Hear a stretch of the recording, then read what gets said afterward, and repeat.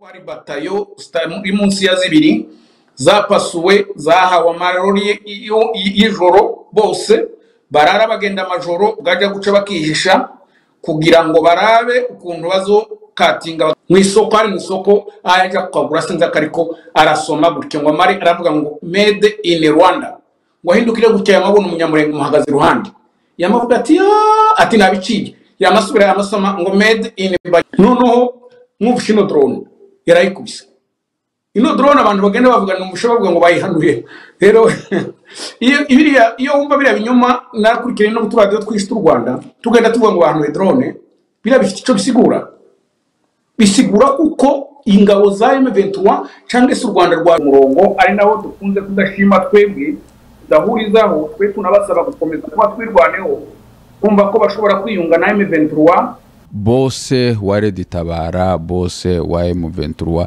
nugiye kuba bose wa Banyamurenge dusobanurira aha hantu Imuhira TV gihari ibyo ni izi nindi nteruro iziyongera kuri CV dumukongo mani murenge ku mutima ndashaka mani ibyo ubona si byo gukina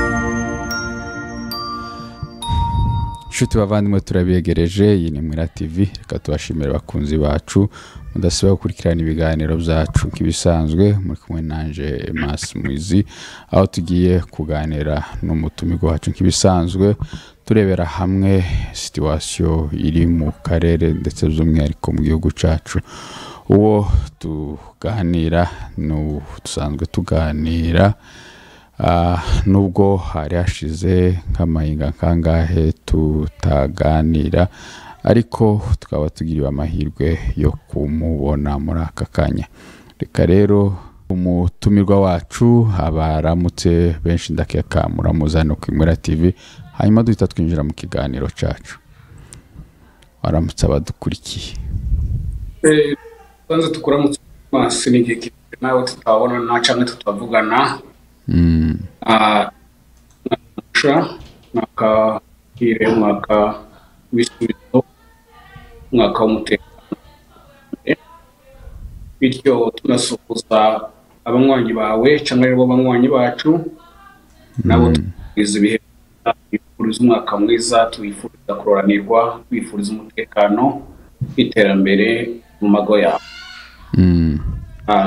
uko bisanzwe nitwaga ku trading Enge bansabye indaro hano muri leta zunze ubumwe za urakoze cyane sinzi ndumva amajwi yawe hasa nkashaka gukatikaho simpamenye impamvu wenda biragenda biza mu kiganiro bwana gakunzi duherukanye hafi amahinga agera muri 3 aho twari turi mu matora wewe igihe duherukana ati Katumbi ikiganiro duherukana tayito twanditsemo ati Katumbi asigaranye inzira zibiri gufungwa cyangwa se kwicwa ubu nyine Katumbi arasa n'ufungiwe mu rugo rwiwe bwana gakunzi usigaye uri umuhanuzi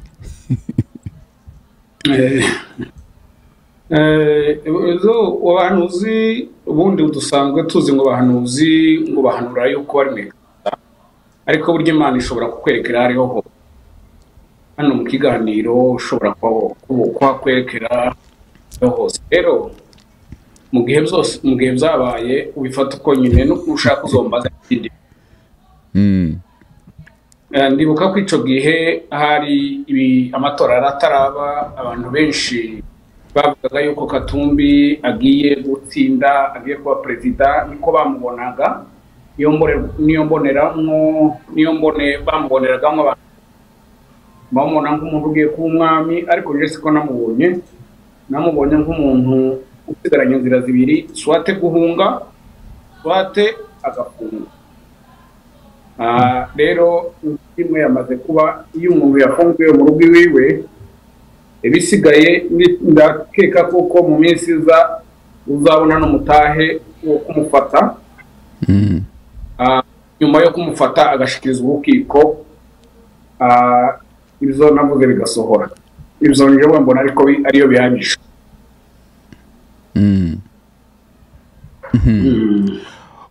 urakoze cyane. Hanyuma rero uyu munsi Perezida Faki yarahiye, yabaye perezida biri official. Wewe wabyakire gute itambuka ryiwe ndetse kubasubiye kuyobora ino myaka 5? Wowe wabyakire gute, bifashe gute? Njyewe sinatunguwe cyane kuko nanabivuze. Ndibuka hari radiyo imwe bita ngo Niki ya 3 yagerageze kutuinterviewe nimba twara abantu 7 cyangwa 9 gutya.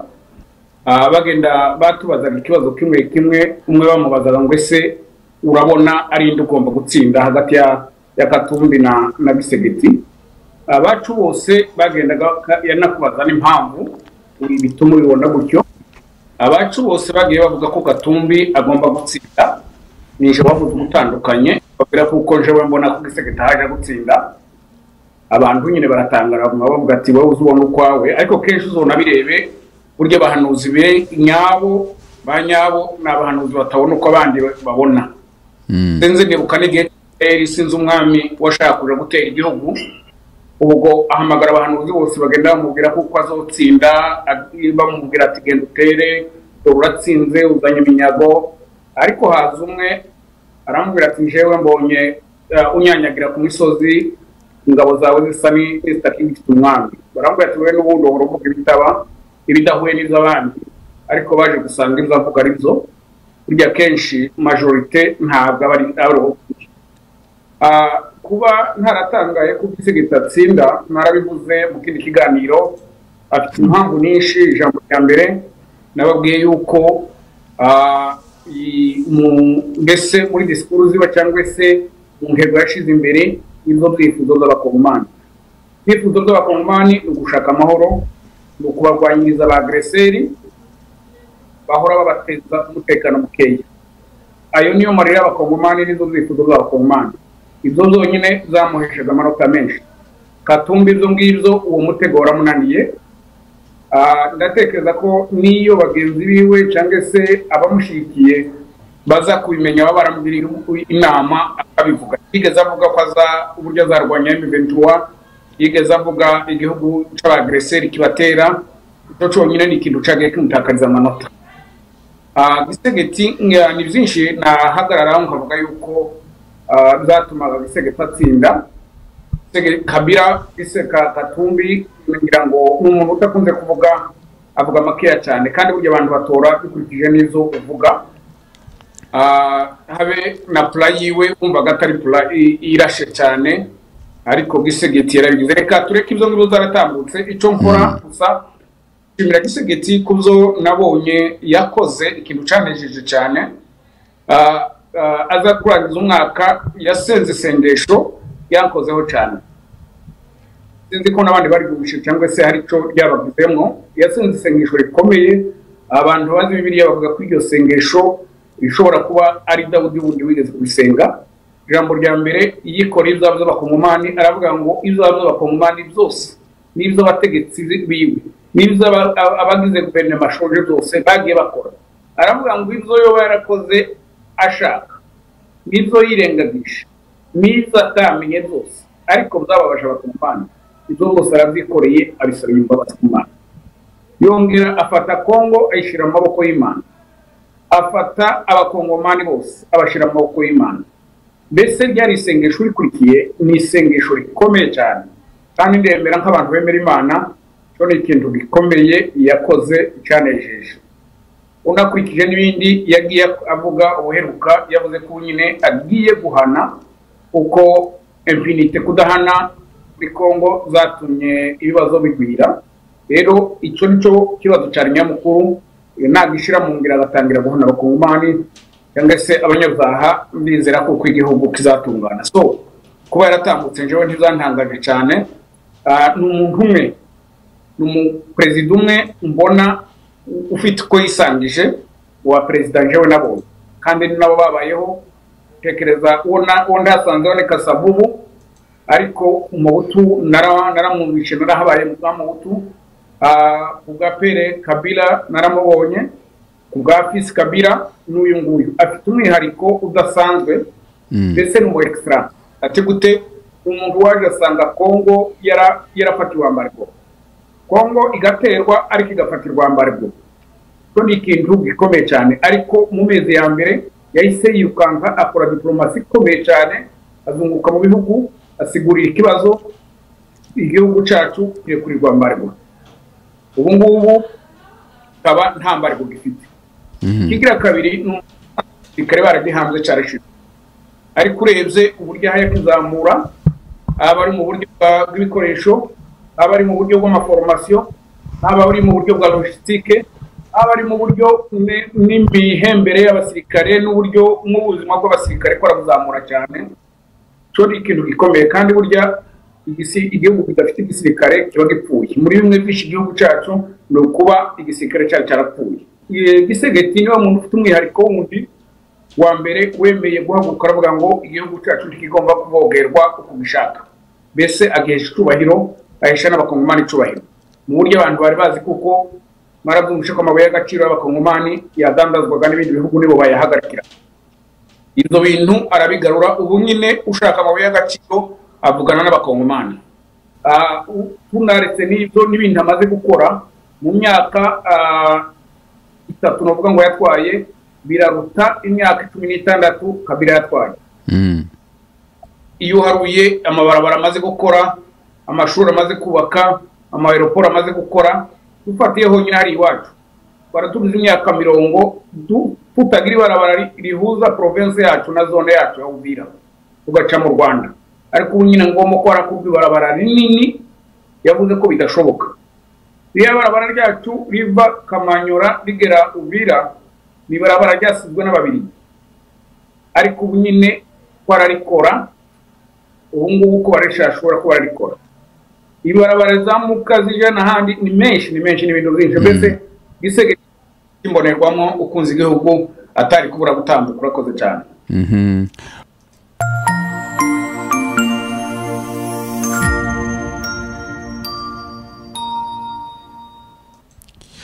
Bavandimwe rero turakomeje n'ikiganiro cyacu aho tuganira n'umusesenguzi Bwana Gakunzi.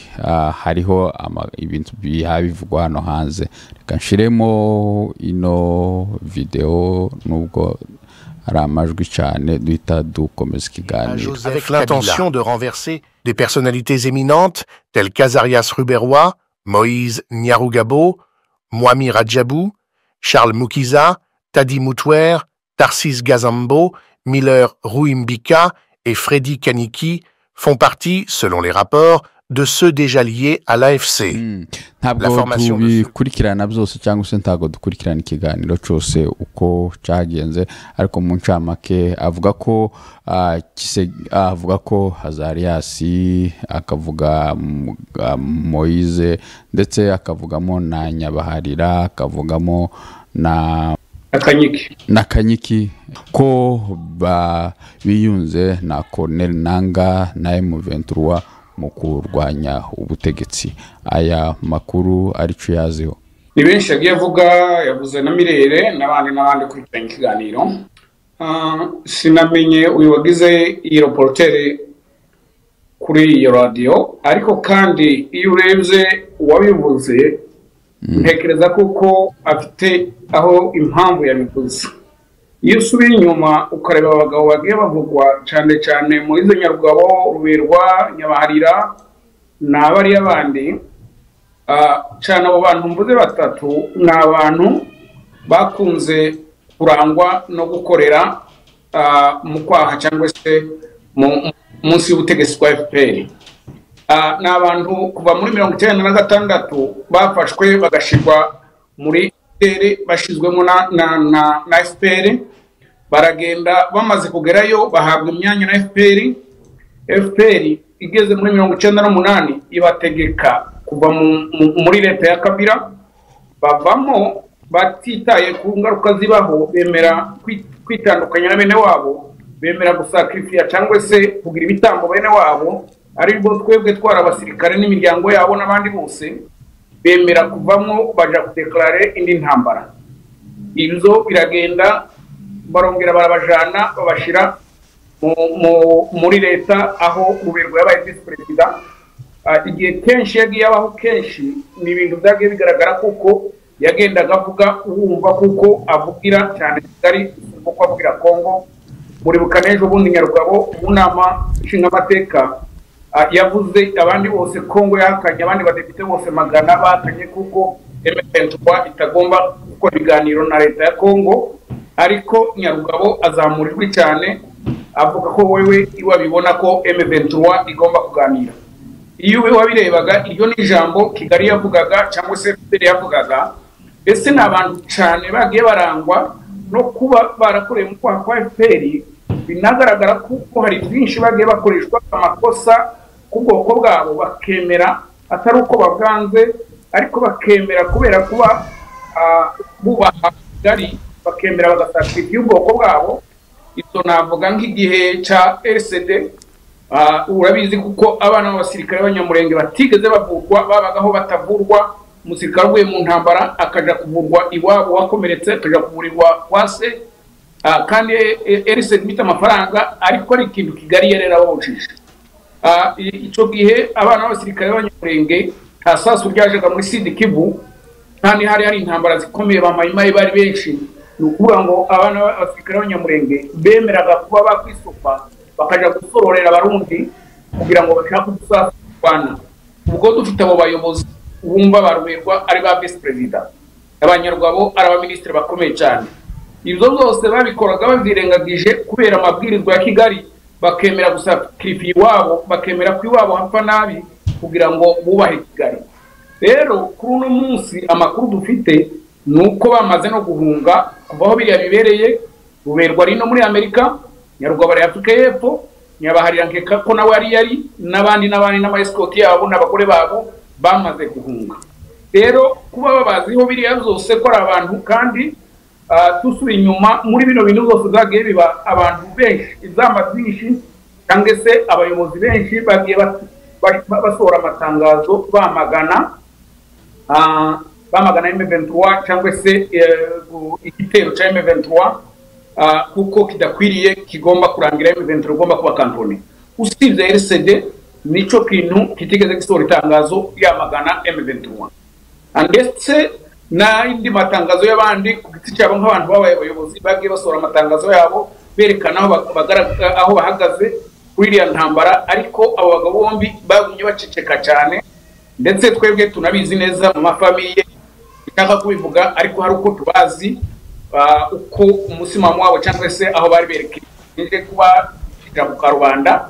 Ariko kubera iyo nyifato yose uye kuvuga so birashobora gufatirwaho abantu bakaba babashinja ibintu, kuba babashinja kuko basubiye gukorana n'abashebuja mu gihe bari bazi ko ari inshuti za Kigali cyane cyangwa se bakorera mu kwaha kwa Kigali.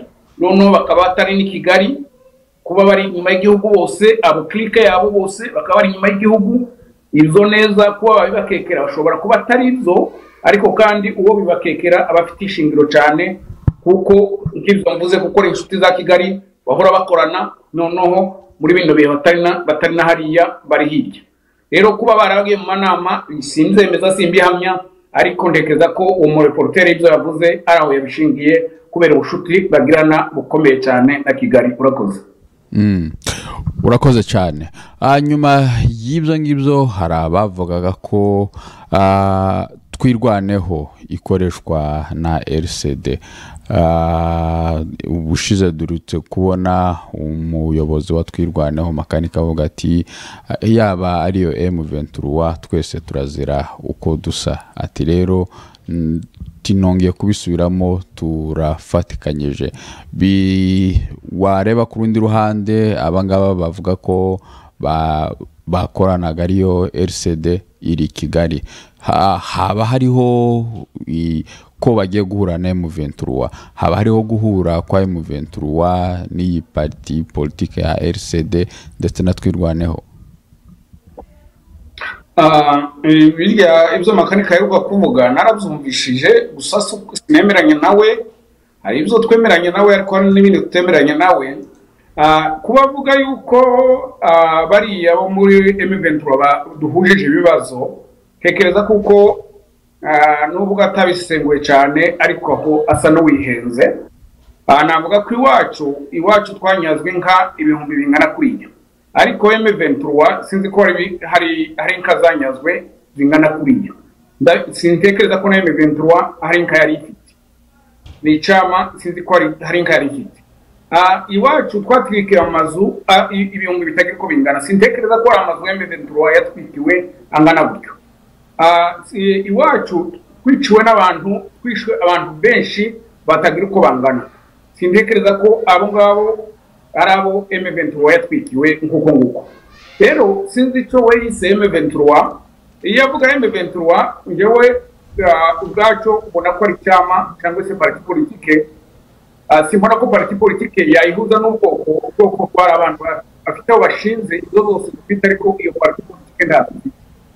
Kandi ya shaka kuvuga ngo M23 njyewe iyo bavuga mbona Bertrand Bisimwa, kandi ashatse no kubiroza ku bwoko bwabo. Bertrand Bisimwa sinzi ukurikije ubwoko bwabo uriya Wilingoma n'abari abandi, sinzi ko ba Wilingoma iwabo banyazwe inka zingana kuriya, sinzi ko ba Bertrand Bisimwa batwikiwe amazanga na kuriya ubwoko bwabo, sinzi ko iwabo hasenyutse. Ntekereza ko ibyo yagize ubwo guhuza ibintu yahujije ibidahuye, kuko abo mvuze nibo bagize M23. Icyo kuba bavuga ngo dusanga ibibazo na M23 yewe mbona ko atari byo, sinamenye ibyo yavuze ngo dusangiye ibyo ari byo. Ntekereza ko ashobora kuba yari M23 icyo ari cyo. Naho kuba bashobora guhura, ibyo ni ibintu byagumye kuvugwa kenshi natwe ubwacu. Ayo makuru twagiye tuyumva kuko birwaneho ishobora kuba ishaka guhura na M23, ariko kandi abareka mbibutsa abantu kuko twirwaneho mu ntango yayo cyangwa se mu ntangiro yayo na abantu bahagurutse kandi dushimira. Tunaheza ayo manota bavuye bataye izabo, abasirikare batama batayo yabo, abari mu mazu yabo mu buhungiro baragenda baja kurwanira ubwoko kuko bwari mu kaga, kuko barabikoze. Ndizera kuko hari ikintu kinini bakoze ku bwoko bwacu. Ni nacyo cyatumye bita ko ari batwirwaneho, nuko n'abantu baterwaga bakiyama, kuko bo ntana kenshi bagiye batera abantu barwanira ubwoko kugira ngo budashira. Kandi izo navuze ko tuzabashimira babigezeho icyo kintu. Nyuma yaho hagiye haba ibindi bintu byinshi, icyo kintu basa naho bagiye kugisoza, bisa naho igiye guhindura umurongo, ari naho dukunze kudashima twebwe tudahurizaho. Twe tunabasaba gukomeza kuba twirwaneho, kumva ko bashobora kwiyunga na M23. Hari ibintu byinshi amajwi menshi yagiye avuga, nari ya disikuru ya makanika, ubwo yonyine hari ukwikubwira, kuko yavuze ngo abantu bose ngo barajwe ishinga ngo nuko ubwoko bwe wabo. Simbizi icyo abo yise abo ba M23 ko barajwe ishinga n'ubwoko bwacu ko bupfa. Abo ba M23 boza yita M23 tuyizi kuko igizwe na RDF, kandi iyo RDF si uwovuga ngo irajwe ishinga y'ubwoko bwacu bupfa yaba yibeshye cyane, yaba atazi kureba kure, kuko iyo RDF niyo yatreninze RDF Niki. Hari abantu benshi badashobora gusobanukirwa RDF iyo tuvuga RDF ni igisirikare cy'u Rwanda, nico kigize M23.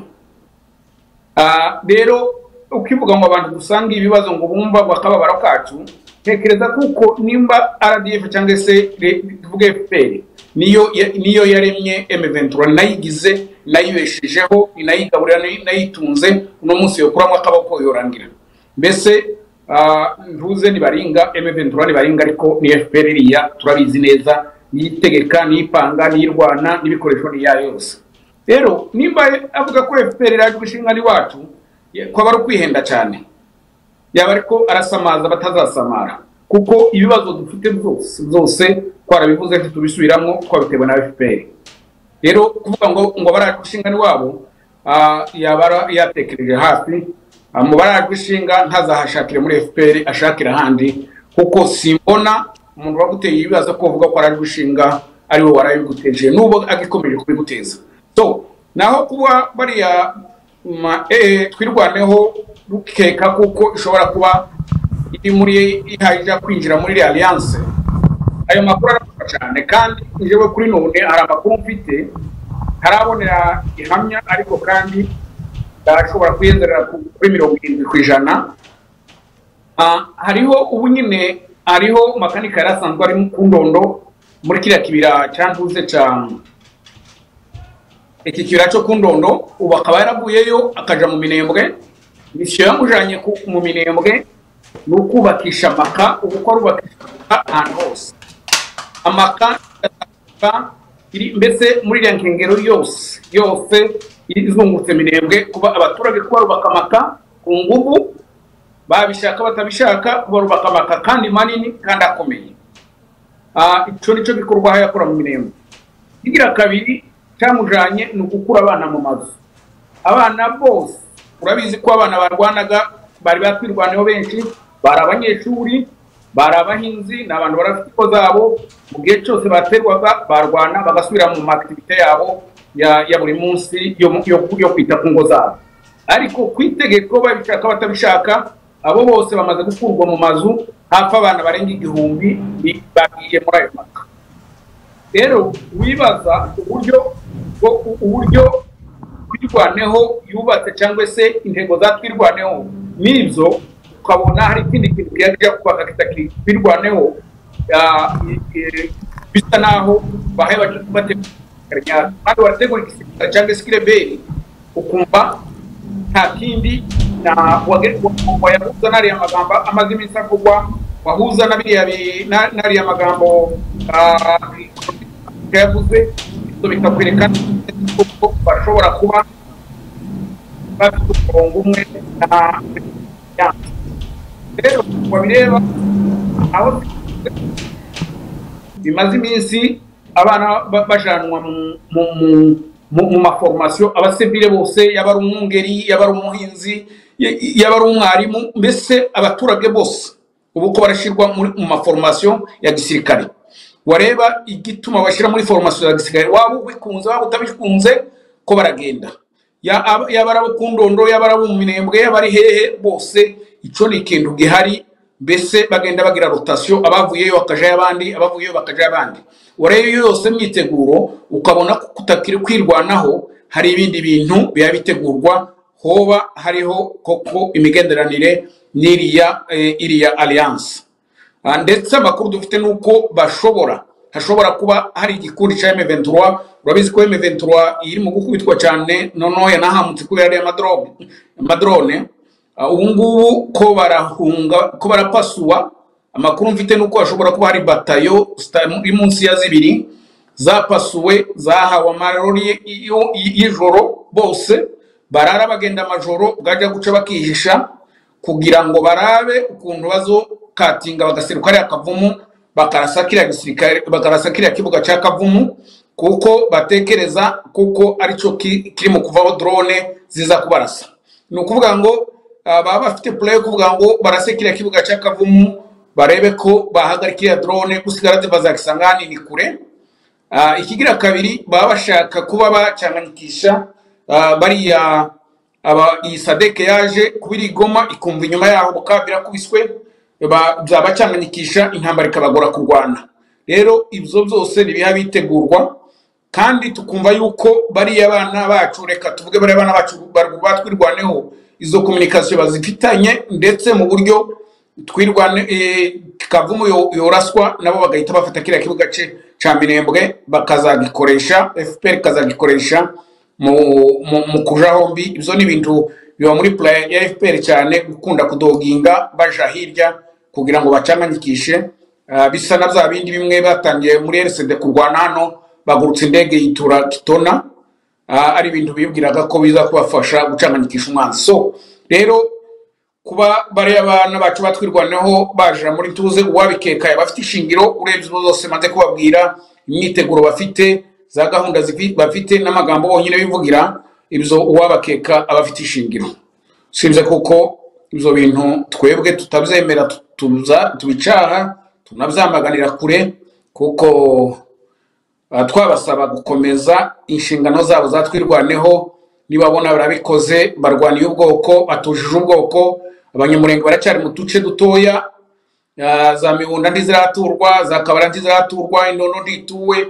Nico twabasaba, nico niyo mission yabo, nibagende nibabona barabikoze bazaba bari abagabo tuzabashimira ivyo ngivyo na ivyo bindi bajamwo twumva ko ari ukwikurura kaga cyangwa ari gushukwa ntekereza ko batazi bariko barareba hafi cyane iyo bareba kure ivyo bintu ntibari kubijamura urakoze.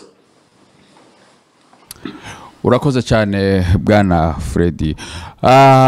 Urebye ibi bintu ntaho byoba bitaniye no muri 96 ndetse na 98 aho bavugaga ko waasi wa Kinyamulenge batera leta ya Zaire kugeza ubu nyine nabwo umuntu yovuga ko bigiye kwisubiramo nimba twirwaneho ari abaturage b'abanyamurenge umukuru wa twirwana akavuga ati umwanzi ni leta ubu nyine bakavuga ati nayo makuru utubwiye avuga ko M23 ati turashaka gukuraho ubutegetsi muri no alliance bagiyemo mu yandi magambo umuntu yavuga ati ubwoko bw'abanyamurenge bugiye gukuraho leta ko burarwanya leta kubera iki bino bintu byisubiramo abantu babireba bagaceceka. Inyuma iyo urebye iyo bavuga ngo bagiye gukuraho ubutegetsi ndibaza kuko abo bantu bavuga gutyo bavutse ryari bafite imyaka ingahe bareba bigeze hehe ni leta zingahe bamaze gukuraho uriya honyine uriya Colonel Makanika yakuye gukuraho leta hafi zitatu none reka mvuge gutyo yakuyeho leta ya Mobutu arayirwanya tugera Kinshasa ariko se byatumara iki twakuye mu iki usibye nyuma yo gukuraho leta ni esheke twakuye mu ntara isite nimwe wovuga ko ubwoko bw'abanyamurenge cyangwa se kuri twebwe twaba twarakuye musibye uruhombo byadutejeje turongera rutangira indi ntambara ya SD twageze hafi bice bine bya Kongo kugira ngo tuyikureho ndetse tugira n'imishikirano tugera Kinshasa tubonana ba vice president ariko nta munsi numwe nta nagahengwe k'umunsi numwe bigeze biduheza nta mahirwe namwe byigeze biduheza usibye kuko byagiye bidusubiza inyuma nkunze kubivuga zaduteye icyangiro mu bakongomani zaduteje ubuhungiro cugiye twari dufite vice president nico gihe impunzi zahunze ico gihe indondo yasenyutse ico gihe ibibugo bwo yasenyutse ico gihe imibunda yasenyutse amakambi nico gihe ariko yubakwa n'abanyamurenge bahunga igihugu ico gihe usibye ubupfubyi bwatwongereye ico gihe abantu bariko bapfa inkaza ariko zinyagwa igisuzugura ni cyose ico gihe twari ko tugira gutya ico gihe twasubiranyemo twenyine inzangano hagati yacu twenyine rero nico gihe igihugu cyacu kibaye amatongo rero ukwibaza inyuma yaho ngaho bagize andi mareberiyo yandi bagize iriya groupe de 48 mbari 47 groupe de 47 Makanika bari bayirimo Gumino bari bayirimo nabo bandi bafatikanije za CNDP bari bazirimo n'izindi iyo tuvuga ngo tugiye gukura ngo leta ya Kongo twabanza kwibaza ngo ese iyo izo twakuye zatumariye iki niki twakuyemo kuko kugira ngo ukore ikintu histoire iguheza gutegura kazoza rero nimba histoire yarabaye mbi tekeza kwiyonzera tutakagombye gusura kwicamwo kuko ntiyaduhiriye rero ababivuga gutyo kandi uburyo bariko barategura akundi ntaho bitandukaniye yari diskuru yari yayindi abatutsi bararengana abari badufashije niba abandi abari bagide niba abandi nta kintu na kimwe kidasana cya kindi rero kuba warakurikiye iyo nzira ikagutahabi ugasura uko n'umunsi ngo urayitoye tekereza ko bari ukujijwa cyane birenze ababikora sinzi umuntu wese afite ibiharuro vyiwe ariko ntekereza ko batamenye guharura iyo baje guharura izi nzira ntibari kwikurikira.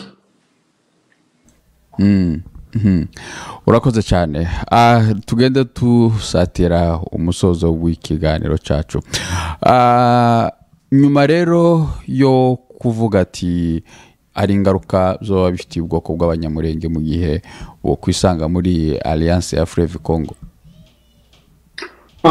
Ingaruka ni nyinshi cyane ingaruka ni nyinshi zimeze nka zindi zagiye zibaho ejo bundi maze kumva ko abahungu cyangwa se abasivile bafatwa ku ngo bakajanwa muri formation ya gisirikare ari abantu ari space imwe dukunze kuganiriramo nabibajije abandi bantu ndababaza ati kuba nk'ababiganira ndabazanya ntese ese kugufata abantu ngo baje mu gisirikare usigura iki niki kicisha inyuma ese ko ari amakuru baba bavuga ko twirwaneho giye kuja muri alliance.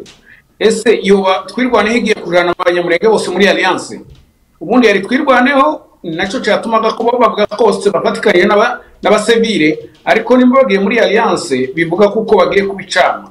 Kandi nimba makanika agiye gufata ubwoko akabujana mu cana, nakaga gakomeye.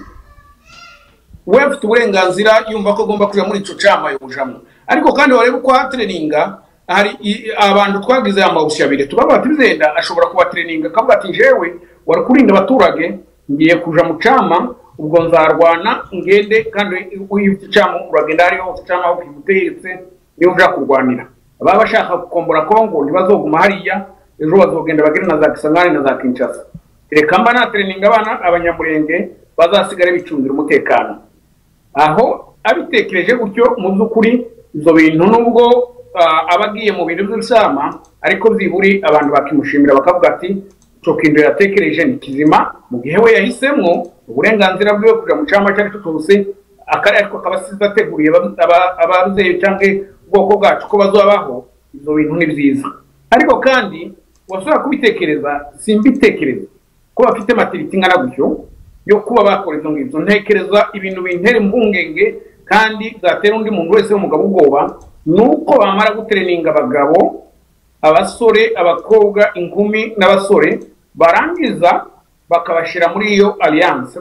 Mana ko ubwoko bwose bukaba bwinjiye mu kireberi, kikaba ari ishano riba ribaye ku bwoko bwacu nkajya rindi ryabaye muri 1998 aho abanyamurenge abantu badekaraye icama badeklara rebellion mu izina ry'ubwoko.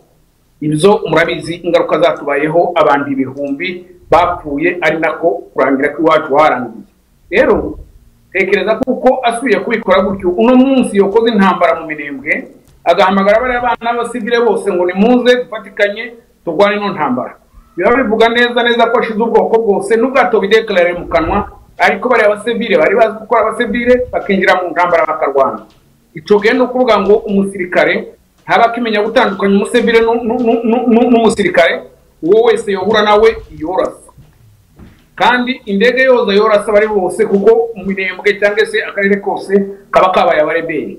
Rero ico gihe nimba abitekereza gutyo mu byukuri twamuhanura kubihagarika. Abari akaga kabisa akurira ubwoko katazibagirana. Warubaje tese arakaga kari nubwo atobikora gutyo, ariko we kugiticiwe cyangwa twirwaneho bari yatwitaho n'abasirikare bakaja muri iriya ntambara, nanone ntibizabura gukurira akaga nubwo katazongana nako aba yajanye ubwoko bwose. Ariko nanone ni kibazo, murabizi yitwa ko ari umunyamurenge kandi avuga ko yagiye kurwanira ubwoko bw'abanyamurenge. Rero nimba avuga ngo abanyamurenge ya stati yajanye kurwanira ubwoko bw'umunyamurenge ntizashira, zaboneka kuko urya mu leader umunsi afatwa nk'umulideri w'abanyamurenge. Umulideri w'abanyamurenge yinjiye mu kireberi cyo kurwanya leta, bivuga kuko abanyamurenge bagiye kurwanya leta. Rero ibyo neza bizabura kuzanira nabano bene wacu kumenya gutandukanye byabagora, bagira ico kibazo cyo kutanaliza ngo bamenye umuntu ku giti ciwe bakadukubira mu gatebo kamwe. Ibyo byoho ntibizabura kutuzanira ingorane, guteza umutekano mukeya, babara bari mu Minembwe, bari Buvira, bari Bukavu, ibyo bintu. Kandi ntizera kuko na rimwe ko hari umusaruro bizazana. Ejo bundi nigeze kubwira abandi kandi muri iyo space ndababwira ngo bambazaga ngo ese M23 irenze ya ruguru wacu ngo ko urabona ko nta mutekano yozana. Ndababwira ngo hari ibintu bibiri. M23 irenze wacu ishobora gufata bwaca ikananirwa bakayikubita, kurenga iwacu ntibishigura ko bayatsinze. Ishobora gufata zenda leta ikaziyorganiza ikagira ingufu ikazayikubita, noneho yayikubita bikaba ingaruka nini cyane ku bwoko bwacu n'umutekano tukabwira mukeya. Jambo rya mbere baba bariko bararwanira mu bazeyi, iyo barwana mu bazeyi uragena bakeya bari basigaye barahunga, ibintu biraribwa, habera intambara, ivyangirikana byinshi, abantu barapfa n'ibindi. Ijambo rigira kabiri, noneho kuba basa naho ari abanyamurenge bagizwe bintu ushobora kugira ingaruka ku bwoko bwacu, basanga kandi yanzigo uryo batwita ko twe bagashoza ntambara ari twe banyiri bayazana, ari twe duhora tuzana intambara ivyo kandi twasura kugira isura mbi cyane mu bakongomani. Iyo ni inzira imwe twasura kugira umutekano uri inyuma y'uyu dufite. Ikigira kabiri, noneho nimba na M23 iramutse itsinda igatsinda, ntabwo FPR hayishiramo ziri ambaraga zingana kuriya, ntabwo ipfusha abantu bangana kuriya, ntabwo itakaza ibikoresho bingana kuriya, ntabwo ikatirwa imisada ngo ni impuhwe z'abanyamurenge. Nta na rimwe ni ibiharuro byabo ivyo bashaka kugeraho. Mu gihe M23 yotsinda hariya, icyakurikira si ikindi bahita banexe Kivu ku Rwanda. Kandi ivyo zo mubyumve mu bitegereze, iyo niyo marira FPR, nizo nzozi zabo. Ndabizi ko batugira uruhamwe rungana kuriya ngo ni bamara ngo bavuga ngo mwigenge. Iriya bavuga ngo ntuze secession ntibirimwo, ni annexion. Bamaze kwanexe Kivu ku Rwanda, ico kurikira Niki. Niyo twogira umutekano mukeya kuruta uyu twari dufite. Ati gute? Ico nzi nizari muri play yabo nuko batifuza ko mu gihe baba bahanexe kibaba bashaka ko Munyamurenge wikubita ku gatuza ngo bavuge ngo hani wacu, kugira ngo badukure muri ya confidence yo kwiyumva ko ari wacu. Dore ko bari baranabitangiye nuko dufata bose bakabakura hariya, biba biboroheye noneho bakabakura hariya bakabajana za Kirungo za Mutara ziburi nk'imyaka 5-7, bakabwira abanyarwanda ni mubungira hariya, nabwo bakabakebera udusambu dutoya. Zena nko nyuma y'imyaka 7 bakabona kurekura Umunyamurenge kuzoza utaha ugende. Nabwo uhashitse bagukebera nka kuri y'u Rwanda rukunze kubaho, bakagukebera kandu gatoya bakakubwira ngo ugende wororere kukiziriko, wororere mu nzi hene, wororere inka mu nzu, dorakanduka uhinga sikuriya kwacu twamenyereye ugenda wihingira uko ushaka, ufata umuntu atagira witongo ryose ari uko amatongo yose leta ihagira ikayagurisha ikayakoresha ibyabo. Hakuriya urabizi mu Rwanda kenshi abaturage bakunze guhiga imbuto batashaka, bakakobrije mu gatongo kawe ngo urahinga ikinyanaka utabishaka. Ivyo byobaho, murabizi kuko bari mu kufata abantu bakakubwira ngo aha turasenya muhave, nta indamunite nta ncumbushanyo. Ivyo byobaho. Ndabizi ko buriya butaka bwo dandazwa, bwamara kudandazwa Abanyamurenge tutamenyere buriya buzima bwo guhinga asigaye akandu gatoya, nukuzuhinga ugatipu ukagira mu ivyo kugira ngo uzobone ukuzotera. Ubwo buzima nitwo gushobora. Twebwe twamenyereye kuragira tugasuhura ukaragira inka 50, kuragira ngo Umunyamurenge abeho aragira inkimwe. Ubwo buzima nitwo gushobora. Twebwe twabayeho muri ariya mategeko kugira ngo tuje mu mategeko ya FPR titwoyashobora. Ico kurikira twoja abana bacu babareberi ati iwacu mutangiye kuduhahaza, dore uko tugeze nta wishira yizana nta dandaza. Urabizi ko FPR dandaza ikakontrola umutungo wawe. Ivyo byose biriya bikorwa mu Rwanda nibyo dokorerwa iwacu. Rero aya mategeko bakongomane twakuze gutya titwoyashobora. Icakurikira abana bacu mu jamba bakaba bamayimayi, umusirikare yazaseruka wa FPR bakamurasa nabakagira ubwo nibwo buzima twobaho. Rero kandi izo zibiri iramuke ifashe naho niyo tuba tugiye, iramuke idafashe leta yayikubita nanone tugasubira inyuma. Jewe hose ko ndabona iyo biriko biraja hose bigenda bituganisha ku mutekano mubi kuko twokwitera M23. Urakoze cyane. Reka rero tugende tugana ku musozo w'ikiganiro. Bitewe wenda n'ama information cyangwa se n'abantu tugenda tuganira, baravuga ati Red Tabara yahungiye mu Rwanda, iva mu Rwanda bayohereza Imulenge idukorera biriya byose. Andi makuru ati M23 nawe abikomojeho ati M23 isapotingwa n'u Rwanda. Ati rero ubu nyine twirwaneho igiye gufatikanya na M23 muri Alliance Fleuve Congo, aho isangamo abo nisangamo M23 harimo n'abare Tabara. Nukuvuga ngo umwanzi bose wa Red Tabara, bose wa M23 nugiye kuba bose wa Banyamurenge. Dusobanurira aha hantu ibi bintu bizokorana gute?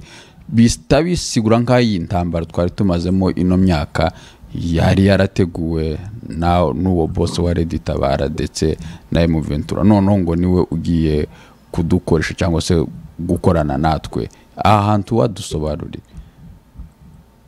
bwana Emas sinzi ko twafata umwanya ngo duhonde ifarashi yapfuye mu bigico bitumarira iki kintu twarakoze kera mu byukuri kuba twirwaneho yakwifatikanya na M23 ni ukuvuga ngo jewe imba mbona kuko ibihemukiye abanyamurenge ibihemukiye za mfubyi zishwe n'iriya ntambara ibihemukiye abapfakazi ibihemukiye ubwoko akarere kacu mbese ibihemukiye ubwoko bw'abanyamurenge cyangwa akarere k'imurenge kuko ni ukuvuga ngo kwifatikanyaho na M23 uba wifatikanyije na Red Tabara ibyo zumve kibazo bihakane kuko kuri none nta utabizi kuko Red Tabara baforumwe n'u Rwanda boherezwa hariya kandi bakoreshwa n'u Rwanda bari kuri telekomande y'u Rwanda ibikorwa byose n'ejo bundi hari ibinyamakuru zasohotse kw'intambara ibitero baheruka kuja gukora mu Burundi n'ibisasu byavuye mu Rwanda bihabwa Red Tabara ija kubikora kuri ija gusina ipinga biriki ivyo ni ibintu bizwi cyane n'uno munsi nimba muza mwumva abantu benshi mukunze kumva hariya muri M23 bavuga ngo bafashe bakerekana umuntu akavuga ngo mvuki bubanza mvuki bururi mvuki na Red Tabara babo bafite kuko woje amasirikare bawe bakagupanga ukavuga ngo wewe uvuge kuko uri umusirikare w'u Burundi ariko ari Red Tabara ayo na makuru azwi neza tuzi neza na Red Tabara nejo bundi president arabivuze u Burundi muri M23 harimo Red Tabara benshi cyane n'uno munsi aba officier ba Red Tabara bari Kigali ko barafashanya kurekirite ko bararekirita abana b'Abarundi mu izina ryabo ni mugende muje muri M23 bazodufasha ko abandi ko bararekirite bose abantu baba barekirite muri M23 tuzogire ngo n'abanyarwanda gusa ko bararekirita abana b'Abarundi bari mu makambi ko bararekirita abana b'abanyarwanda ko bararekirita abana b'Abanyamurenge kandi Red Tabara amaofisiye ari mu Kigali arakontribua kurekirita n'ubu ngubu nimba wumva n'u Burundi buhagaze muri ya ntambara bwaremeye gufatikanya na Kongo ngo burwanira ntambara nuko bufite amakuru neza kwikigenderewe umunsi ariyo nzira bashaka kuzinjiza Red Tabara umunsi uvira yo fatwa uwo munsi Bujumbura yarara yatewe bande M23 na Red Tabara rero kuba M23 watandukanya M23 na Red Tabara na FPR ni nka kujya kuvuga ngo ivyo ni ubutatu imba nabwita ngo ntagara ubutagatifu n'ubutatu bw'ubuno butagatifu ni nkuko uvuga ngo Yesu n'umwana n'umwuka wera uko utomenya kubitandukanya ni kutomenya gutandukanya n'ibyo ngibyo na kanya butatu n'ubutatu buri aho ngaho butaheza gusa ariko ni kimwe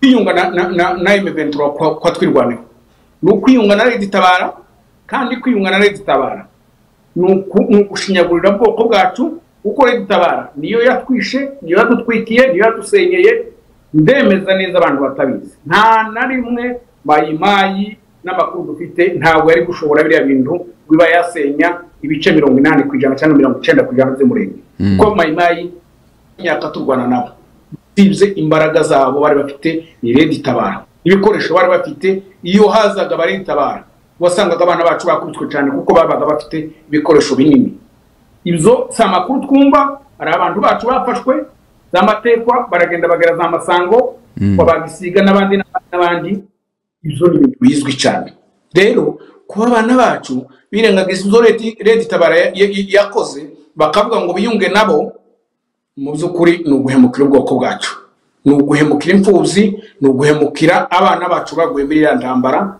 kuba yarayishe umuntu wawe yarayishe mukuru wawe yarayishe so wanyu uno munsi bari abantu bapfuye wohindukira bakabona batwishe uno munsi turifatikanye nabo tekereza kuko batodusabira neza ku Mana urakoze cyane bwana Gakunzi reka tugende tugana ku musozo reka nkubaza kino kibazo kimwe hanyuma ariko mbere ko nkubaza reka nshiremo tuno tu video amaze kukubaza Imasisi ni Rwanda nibyo dupfa n'abanyekongo jewe navukiye Masisi kandi narababwiye ngo tuzabiharanira kugeza igihe tuzabibonera ariko nakuriye Rwanda icyo nabasaba ni ukutagira complex yuko twisuka abanyarwanda twigeze kubaho.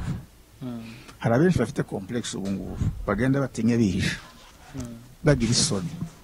Iyo bagira isoni bakanabihakana ngo bakabihakana abatutsi ibyo ngibyo ni uburenganzira bwabo, ariko niko gutangira gupfa gushiraho. Iyo wanze umuzi igiti kiruma. Icya kabiri, kuvuga imvugo y'ubundi bwoko ikindi gihugu sukuba w'icyo gihugu kabara ya ariko ubu ngubu natashe mu Rwanda mvuye ahitwa mu Minembwe hari ubwoko Minembwe bwana Gakunzi, hariho ibintu unaganiriye n'abantu cyangwa se ugiye ureba ku social media, ubu nyine harasa nkaho hariho umubano hahanganye ibihugu bibiri, Kongo n'u Rwanda. Ugasanga abanyamurenge benshi bari sana bari mu ruhande rw'u Rwanda. Wakubitiragaho noneho kuri aba ngaba noneho batinyuka bakabivuga ati tugomba kugira complexe zo kwitwa abanyarwanda. Imasisi ni Rwanda, ati twaratahutse tuva muri Kongo. Aha ibitekerezo by'abanyamurenge byarashimuswe, ni politike ihaye ikorwa yo kumvisha ko abantu ari abanyarwanda kurusha ko ari abakongomani. Ubibona gute? Aba bantu babivuga ntekeza ko bose Gapango we naramusubije, ntekeza ko atazasubira kubivuga. Aba bantu bose babivuga bari ku butaka bw'u Rwanda, kandi twatwireka kwirengagiza kuburi ku butaka bw'u Rwanda ntuburi wewe nyawe, ntuburi umwimerere, ntuburi original. Ubaho utekereza nk'uko u Rwanda rushaka, uvuga nk'uko u Rwanda rushaka, ugenda nk'uko u Rwanda rushaka, cyangwa se FPR kwishaka. Rero kuba bose babivugiye bari mu Rwanda, ibyo nje wenda batahura kandi ndabumva. Usico mbagaya yamaze kugera kuri kamera we, nanje inja kumubaza kanamusove nari kumubwira ngo vuga gutyo uvuze, kuko kugira ngo ndamire ubuzima bwiwe ejo ntaja kumushira muri danger. Ariko kandi ngavuga ngo nimba barijanye kuri mikoro, bashobora kuba hari abajanywe kuri mikoro bakabashira imbere ya kamera ati vuga gutyo, aho ngaho nabo barijana kwijana. Ariko nimba yarihagurukije, icyari kuba gikuru nuko batari kugenda aretse akagumuko nguko, nta kibazo ntacyaca ari kuba gaceceka. Ariko yamaze kugera hari imbere ya kamera kuvugaho ngo na iwacu mu Minembwe ngo naratashe. Nta muntu uba mu Minembwe, nta muntu uba mu Minembwe warubwira iwabo mu Rwanda. Uko uwo nguwo kuba yaratashe sinzi uko yaratwishemo, ariko nzi ko umuntu nimba yabaga mu Minembwe nta wotaha mu Rwanda. Yo ati nabungiye mu Rwanda, natembereye mu Rwanda, ntuye mu Rwanda, ariko ngo naratashe. Ibyo nawe ndekeza ko nasaba kukibona bizamuterisoni. Ariko kandi reka mvuge gutyo, jewe aba bantu bose sinzambagayo, ngira ikintu nzangaya.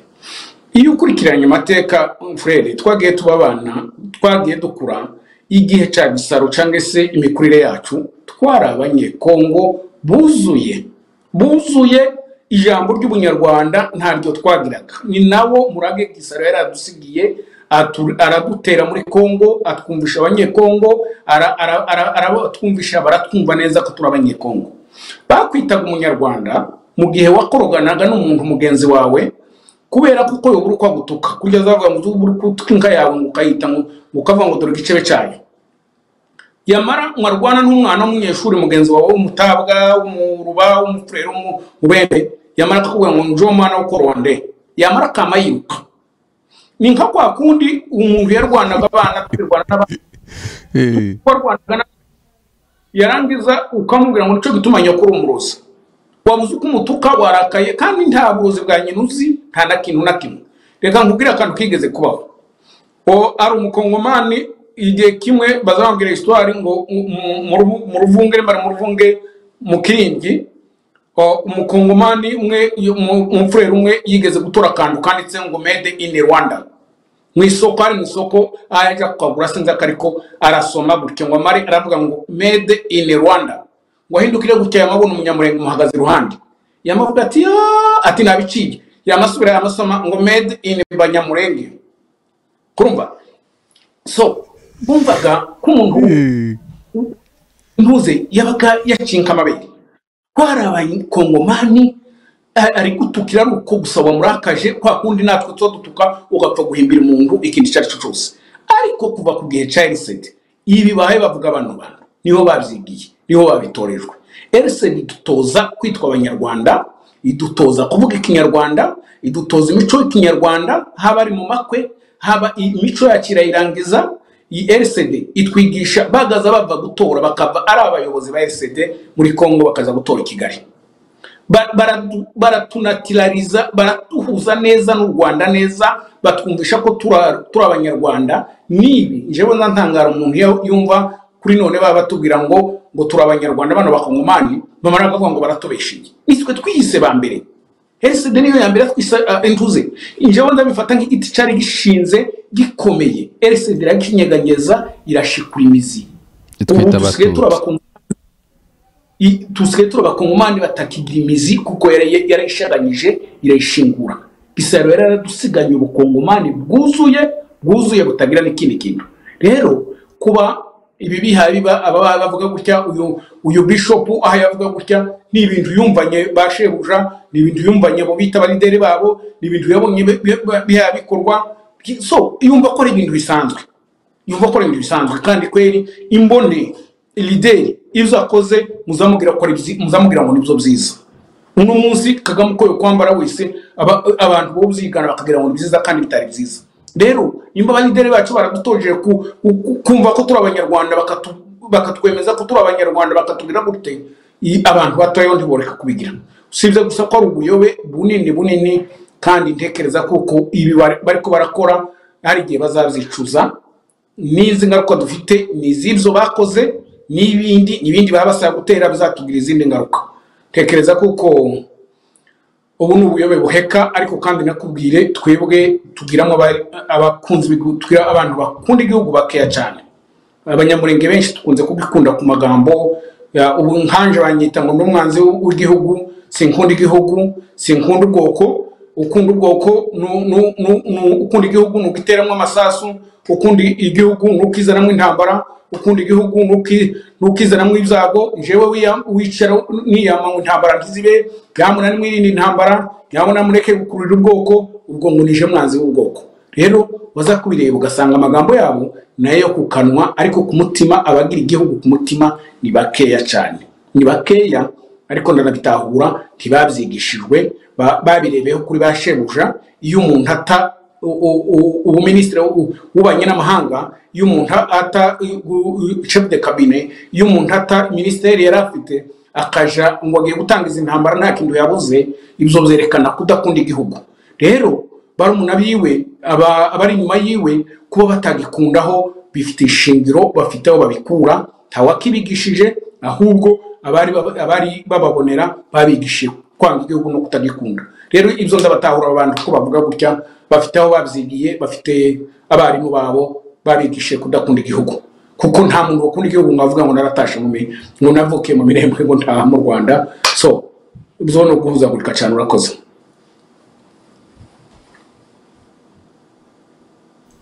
urakoze cyane gakunzi reka dusoze ikiganiro cacu hari umukunzi wacu yaratwandikiye naza ndeba iyo message ngira ngo nigeze no kwigutumira ati uzadutumirire gakunzi ati no muntu ureba kure atubwira ati se nkatwe nk'ubwoko bw'abanyamurenge twadushaka kwinjizwa muri ibi bintu bya politike byo kurwanya ubutegetsi nta n'imbaraga nta n'ubushobozi dufite ati se nkatwe nk'ubwoko tuzobigenze gute n'umuntu wanyandikiye message naza ngira ngo nyisome ugire umusubize uwo mukunzi wacu hanyuma ugire icyo ubwira n'abadukurikiye dusoza ikiganiro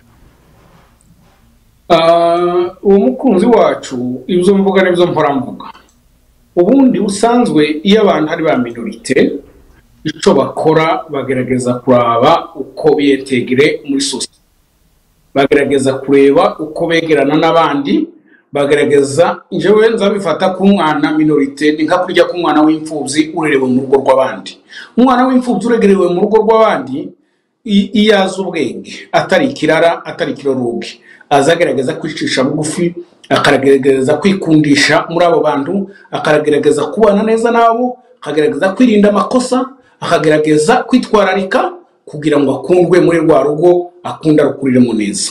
Rero asitwe ba minorite kwisi hari abandi bantu babayo ba minorite gusumba twebwe.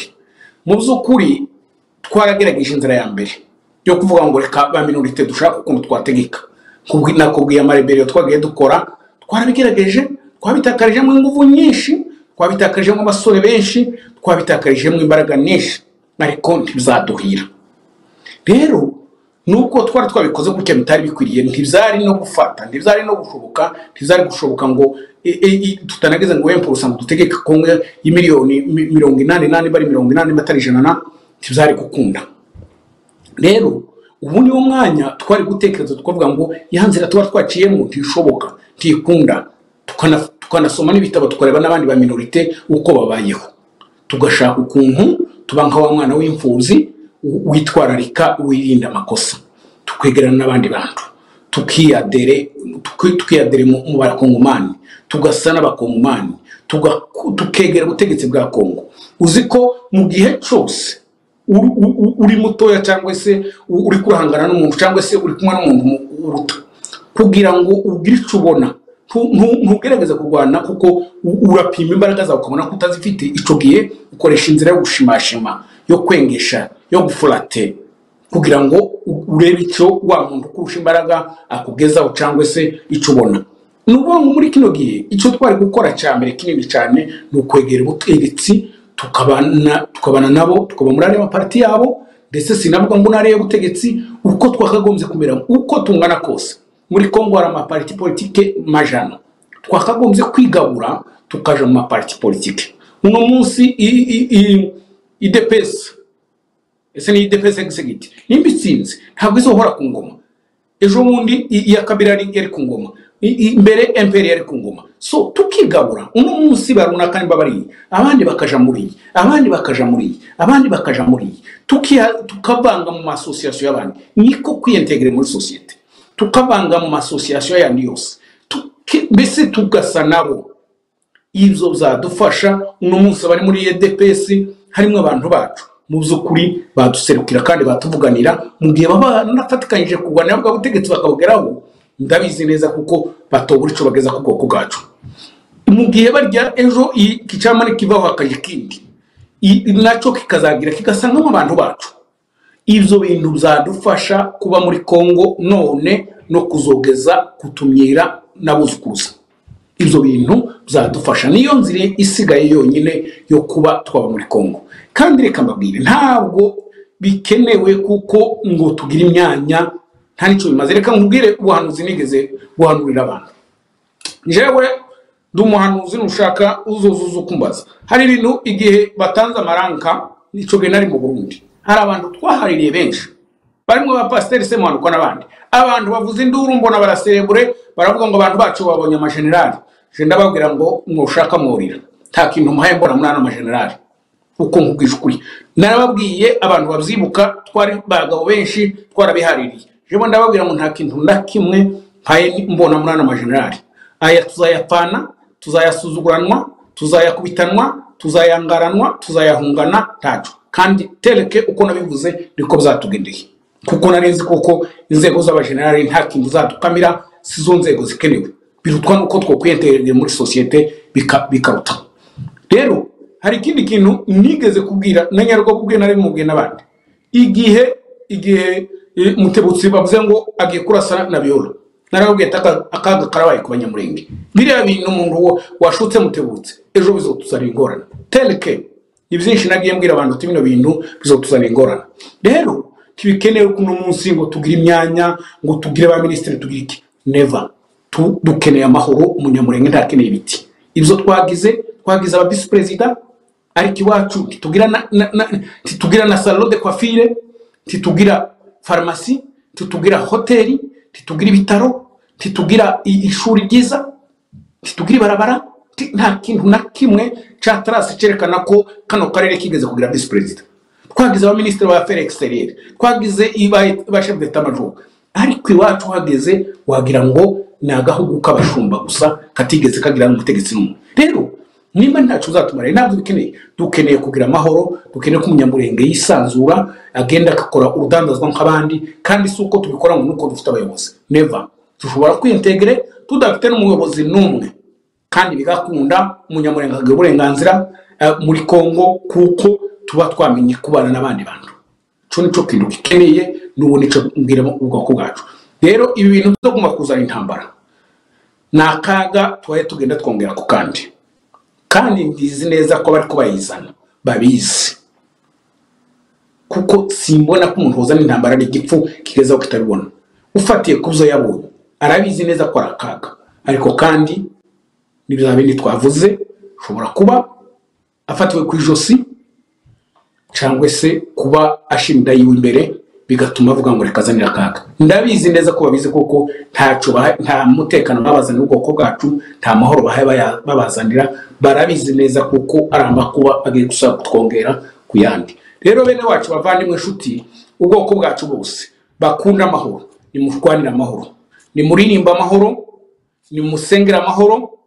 Intambara nababwiye ko ari bizago biza bikagwa, ariko si ikintu umuntu yahamagara. Rero ni mwinginge, ni musabe, mwiringe intambara, tube nkandi moko, ahubwo twige kubana nkandi moko. Twiyegereza abakongomani, tubane n'abakongomani cyane kuruta uko tubana n'ibindi bihugu. Duse n'abakongomani kuruta uko dusa n'ibindi bihugu. Twiyentegere mu bakongomani kuruta uko twiyentegera ahandi. Izo bintu bizadufasha, bizadukamira, kandi harandi moko menshi muri Kongo abayeho muri ubwo buryo kandi bizabahiriye. Murakoze. Rero reka dusoze ikiganiro cyacu bwana Gakunzi, tukaba tugushimiye ku mwanya wawe ndetse n'ibitekerezo ugeza ku badukurikiye. Benshi bari bamaze iminsi bambaza iyo wagiye, rero tukaba tugushimiye ku mwanya wawe. Nimba nta kindi ufite twasoza ikiganiro. Kantu gato nashiraho twakavuze ariko kari mu matwi y'abantu, kandi mbanze ko abantu bagomba kwenda bakumvishije. Ni ikibazo cyane mu by'ukuri abantu bafite icyizere muri M23. Jewe narababwiye kuko nta cyizere ngifiteho kuva itangira kugeza n'umu, ahubwo nako gato narababwiye ngo kari gafite kagenda kayoyoka.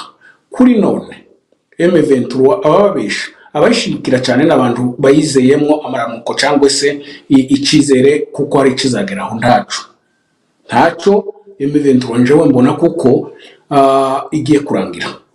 Kuri none nimba ukurikirana uko Sadek imaze kuza, hamaze gushika 7,000, kandi bira bihugu byohereje ziri bare basirikare biri tayari sabo gusa, baravuze ngo mugenda abandi bari inyuma.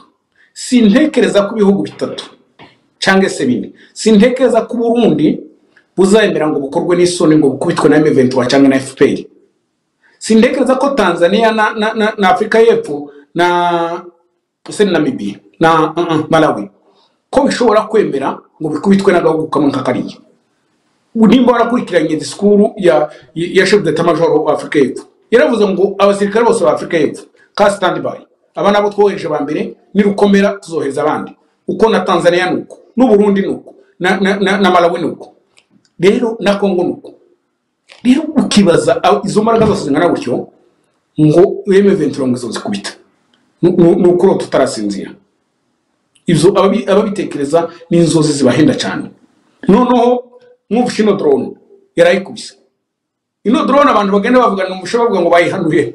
Rero iyo wumva biriya binyoma nakurikire no guturadiyo twishita u Rwanda tugenda tuvuga ngo bahanuye drone, biriya bifite icyo bisigura kuko ingabo za M23 cyangwa se u Rwanda rwahungabanye cyane rwatinye, baha bashaka ikintu gisora kuremera imitima yabo, ikintu gisa kubakomeza kuko bakutse imitima.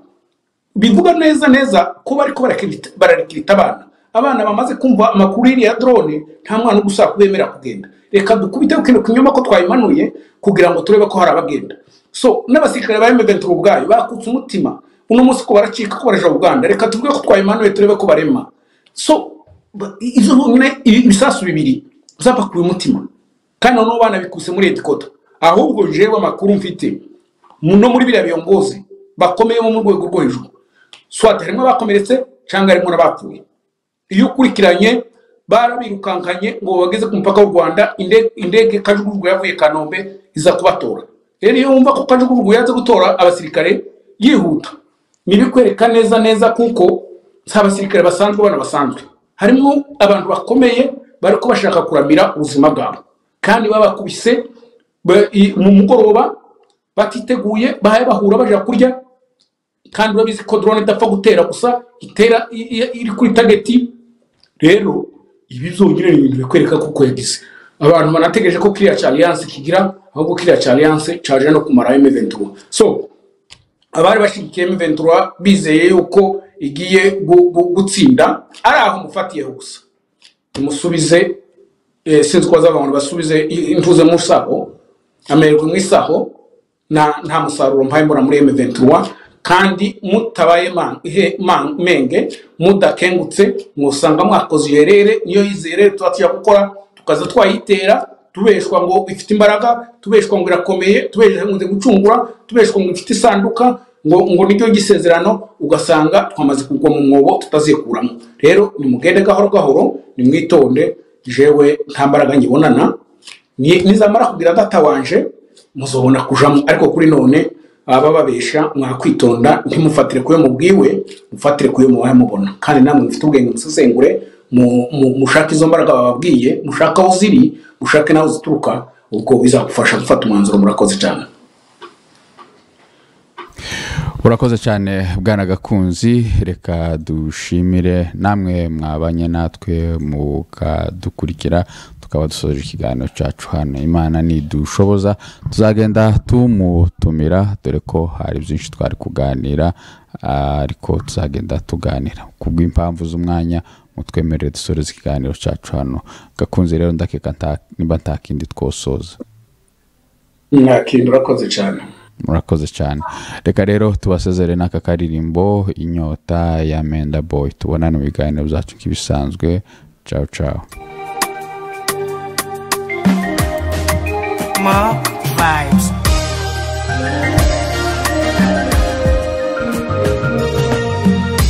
Nabyirutse bambwira ko nkomoka Imulenge, sogokuru wanje akomoka Imirimba, ngira amatsiko ndababaza ndetse ubundi hameze gute, bati hariyo Kigondo, hariyo Nagaji, inka z'iwacu zirasura, baracatarama baracaganira mu Ruhunga. Iyo mfite inyota yo gutaha, mfite inyota we, inyota we, inyota itari amazi we, inyota itari umwirire, inyota itari amazi we, inyota itari umwirire.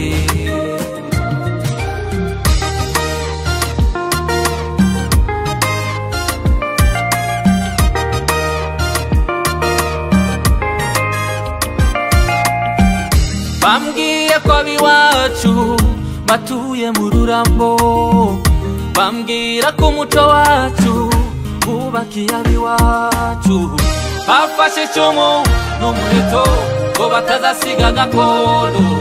Nagize amatsiko yo kumenya amateka y'abasogokuru, mfite inyota yo kwigererayo, mfite inyota yo kwigererayo. Inyota we, itari amazi we,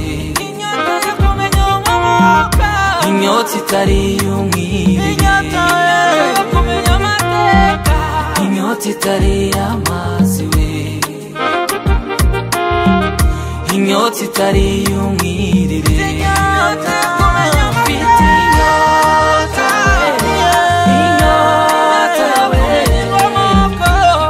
Itari amazi we, inyota itari umwirire, inyota itari amazi we, inyota itari y'umwirire. Inyota, inyota, inyota, inyota itari y'amazi. Inyota, inyota, inyota, inyota itari y'umwirire. Inyota, inyota, inyota,